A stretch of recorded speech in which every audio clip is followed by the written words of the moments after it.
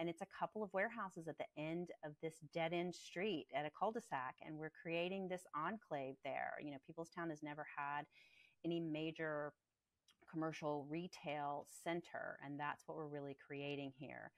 Peoplestown has historically had a lot of industrial uses, and those industrial uses have moved out because the land is too expensive. So they're seeing a huge surge in density and multifamily development. So within a walking distance of 15-minute walking distance of this site, we already have 5,000 new residential units, and we'll have 9,000 in the next 2 years.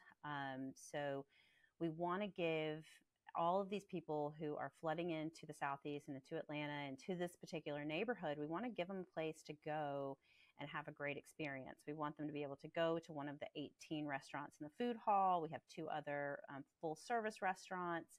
You know, we're going to have a micro park with a lemonade stand. We're going to have a play area for kids.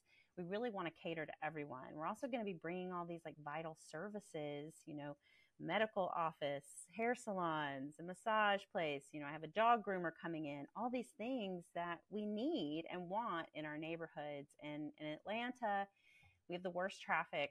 And if we can walk to something, that's going to be our choice.